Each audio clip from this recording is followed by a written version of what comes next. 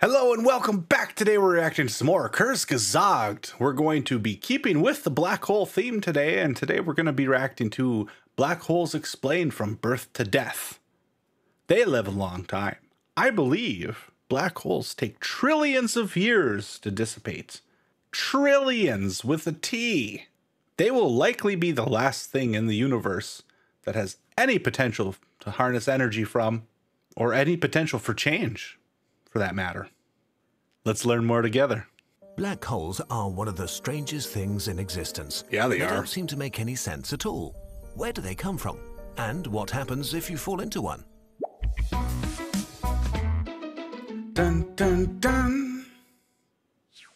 Stars are incredibly massive collections of mostly hydrogen atoms that collapse from enormous gas clouds under their own gravity. In their core, nuclear fusion crushes hydrogen atoms into helium, releasing a tremendous amount of energy. That's some heavy This gas. energy, in the form of radiation, pushes against gravity, I had heavy gas once. maintaining a delicate balance between the two forces. As long as there is fusion in the core, a star remains stable enough.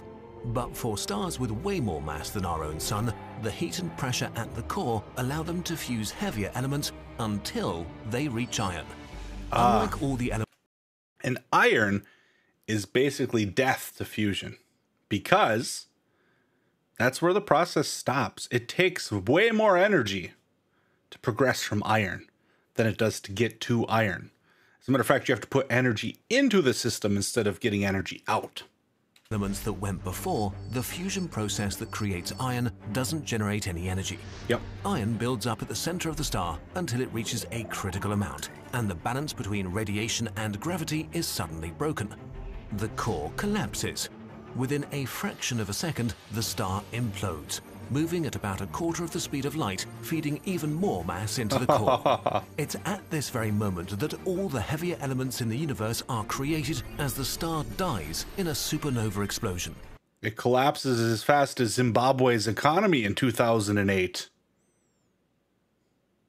Too soon? This produces either a neutron star, or if the star is massive enough, the entire mass of the core collapses into a black hole. If you looked at a black hole, what you'd really be seeing is the event horizon. Anything that crosses the event horizon needs to be traveling faster than the speed of light to escape. In other words, it's impossible. You can never see the singularity at the center.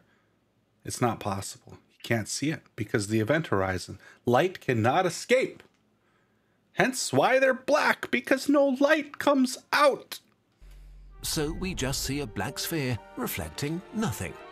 But if the event horizon is the black part, what is the whole part of the black hole? The singularity. We're not sure what it is exactly. A singularity may be infinitely dense, meaning all its mass is concentrated into a single point in space with no surface or volume.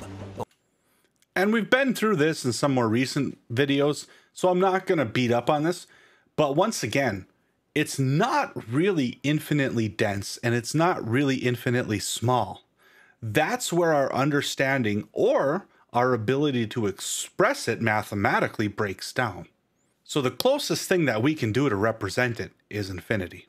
But infinity doesn't actually physically exist. So it's not infinite. But for all intents and purposes, it may as well be, and it is, how we represent it. Or something completely different. Right now, It's a we just don't mystery, know. really, and It's we'll like never a be able to dividing by prove it. zero error. By the way, black holes do not suck things up like... That's the vacuum. Oh man, what's the dude's name? What's the guy's name? Bill, no. Oh, it's bugging me so much. It's really bothering me. He makes the coolest robots, and he made this vacuum cleaner. I gotta look it up now. One sec. It's James Burton. That's his robot vacuum. I love that reference.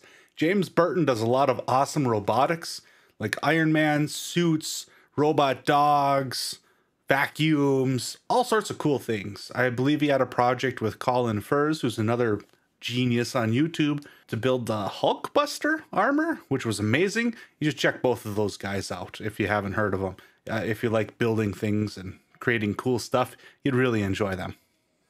A vacuum cleaner. If we were to swap the sun for an equally massive black hole, nothing much would change for Earth, except that we would freeze to death, of course. What would happen to you if you fell into a black hole? That's true. The experience of time is different around black holes. From the outside, you seem to slow down as you approach the event horizon, so time passes slower for you. At some point, you would appear to freeze in time, slowly turn red, and disappear. While from your perspective, you can watch the rest of the universe in fast forward, kind of like seeing into the future. Ooh. Right now, we don't know what happens next, but we think it could be one of two things. One, you die a quick death. A black hole curves space so much that once you cross the event horizon, there is only one possible direction. You can take this literally. Inside the event horizon, you can only go in one direction.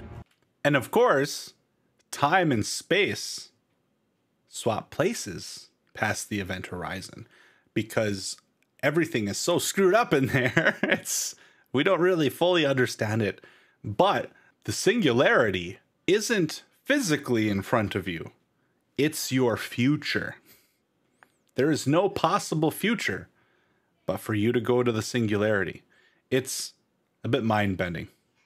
It's like being in a really tight alley that closes behind you after each step. The mass of a black hole is so concentrated, at some point even tiny distances of a few centimeters would mean that gravity acts with millions of times more force on different parts of your body. Yeah, your that'd be cells nuts. get torn apart as your body stretches more and more until you're a hot stream of plasma, one atom wide.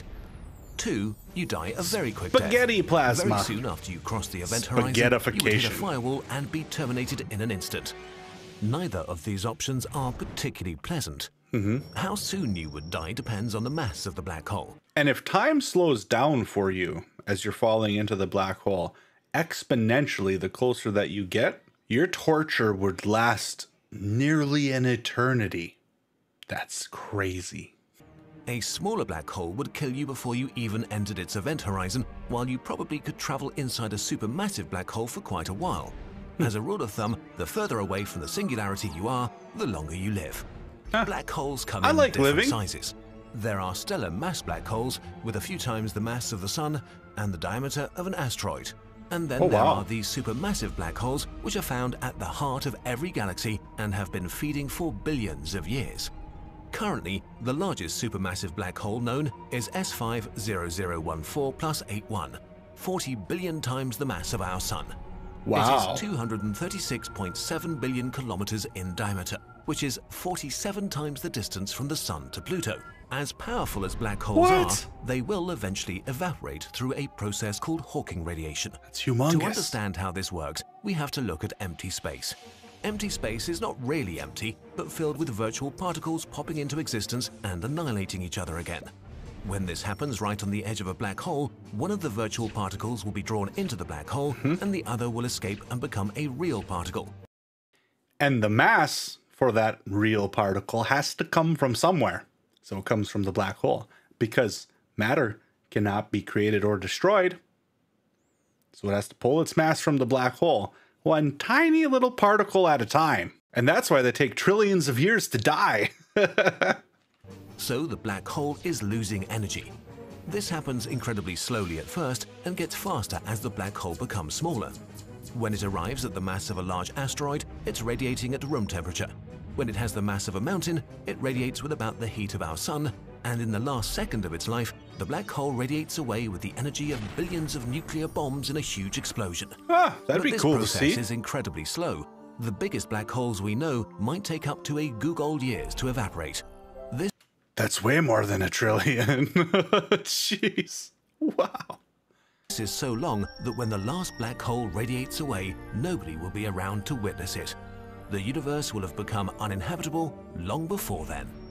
And basically, it's so far into the future that for all practical purposes, it may as well never happen. It's just that far in the future. This is not the end of our story. There are loads more interesting ideas about black holes. We'll explore them in part 2. A big thanks to Fraser Kane for help with this video. Wow. Black holes are something that I don't think I'll ever get tired of learning more about. No matter how much you learn about them, they're just so fascinating. They're the rule breakers of the universe. They like to just kind of say, you know what, I'll make my own rules. I'll puncture a hole through space-time, and I'll be infinite. And yeah, you know what? You're not getting out of here. I don't know. They're just fascinating to me. And the best part about them is no matter how hard we try, no matter how good our theories get, we will never be able to experimentally confirm or prove the inside of a black hole. We can have mathematical models and theoretical models that work, but we'll never be able to prove it. Not the inside. Because you ain't never getting out once you go in. And that, to me, just adds on that extra little layer of amazingness. Anyway, thank you so much for watching. I really appreciate you, and I hope that you have a wonderful day.